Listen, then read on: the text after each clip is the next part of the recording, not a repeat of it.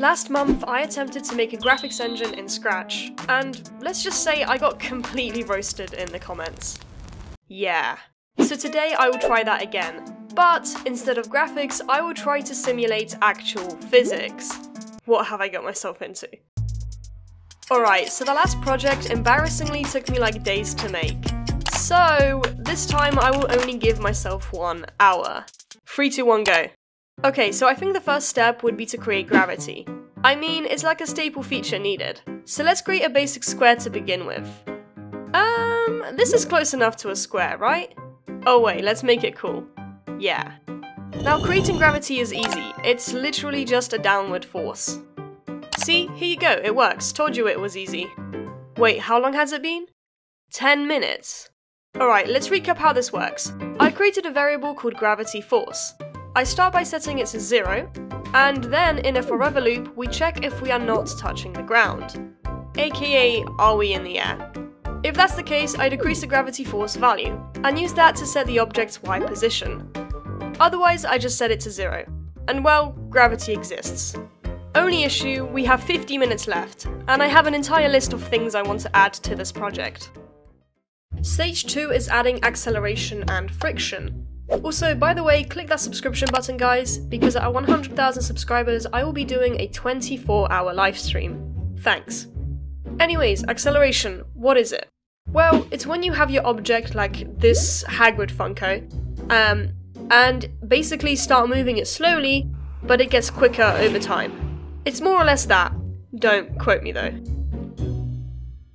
And friction is basically when we take this fella again, but force his head into the desk and then move it.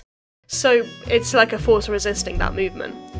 Like, it makes it harder to move. I need to change my priorities, I should not be sat here doing this. Okay, let's add this stuff in, so let's create some variables, speed, acceleration, and friction. I'll give them some base values, so speed will start at 0, acceleration can be like 0.5, and friction much lower. Yeah, that seems good.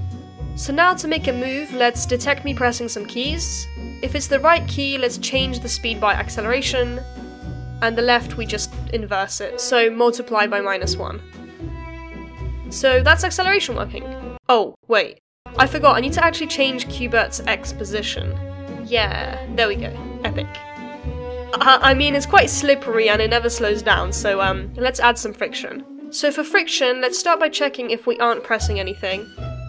And then if our speed is above 0, we'll just change the speed by the inverse of the friction. Otherwise, we'll just do the opposite. So now when I hold the left or right arrow, you can see he kinda slides around. I can tweak the values though to make it more or less slippery. Hey, if you've ever wanted to professionally make games and publish them to Steam or other platforms, then I recommend today's sponsor, Game Maker. Okay, so I'm going to try and create a game in Game Maker in just 1 minute while I talk to you about it. Game Maker is a friendly game engine for both beginner and advanced users. It can be used to make cross-platform games for desktop, Xbox, PlayStation, Nintendo, and more. Alright, let's make something scary. It has been used to make successful games such as Undertale, Hotline Miami, and Hyper Light Drifter. Game Maker also has no level of entry, meaning that anyone can get started making games. This is literally my paralysis demon. Something I really like is that everything you need to make games is right in the engine. You won't ever need any third-party software. This includes having the ability to create sprites, make animations, and edit scripts, all within Game Maker. Let's make this creature just like randomly appear, between 2 seconds and like 300 hours. You don't even have to write a line of code if you don't want to, as Game Maker lets you also make logic with drag and drop. Okay, that's unreasonable, I changed it to like a minute. And if you ever get stuck, then don't worry, because Game Maker has a ton of tutorials, videos, and other resources waiting to rescue you from any tricky situation. Plus, there is a massive community behind Game Maker that can be found on their forum, Discord, and even subreddit, where you can chat with other fellow Game Maker users. Okay, so let's just sit here and wait to be scared. Oh, wow, scary. Okay. You can try Game Maker for free right now by clicking the link in the description below. Now let's continue. Okay, with just around 40 minutes remaining, let's add collisions. So collisions are made up of 2 parts. Firstly, detecting the actual collisions. So for that, we can use this sensing module. Specifically this node that lets us literally check if we are colliding with anything. Oh, I guess that's pretty easy. In my other project, like the OpenGL physics engine, it required a whole new class and around 100 lines of code. But I guess in Scratch it's literally just one little thing. The second part of collisions is collision resolution, aka what happens when said thing collides with another thing.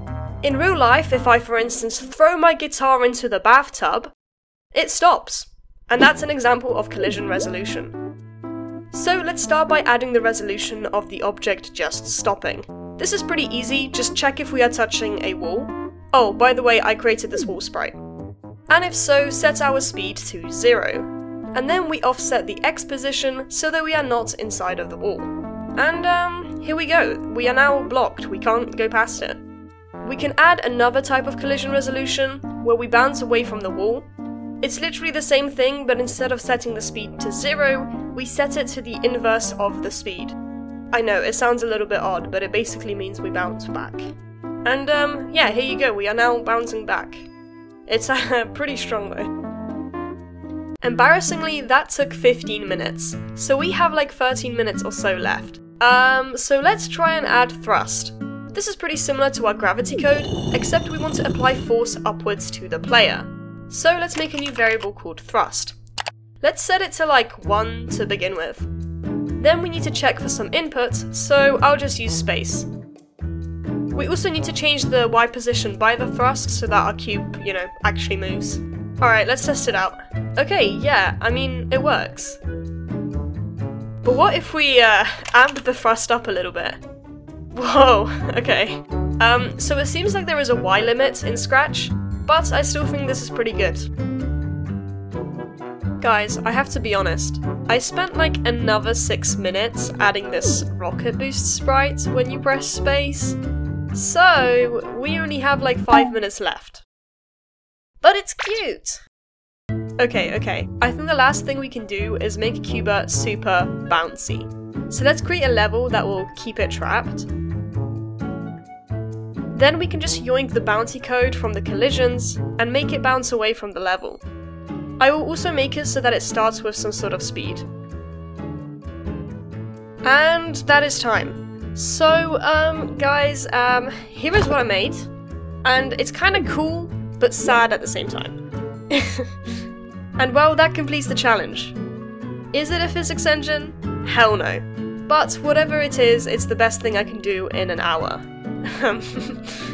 However, if you've enjoyed the video, then please leave a like, subscribe, and comment, I don't know, muffin. Also, check out GameMaker if you want to start making games today for free. It will be the first link in the description below. Bye!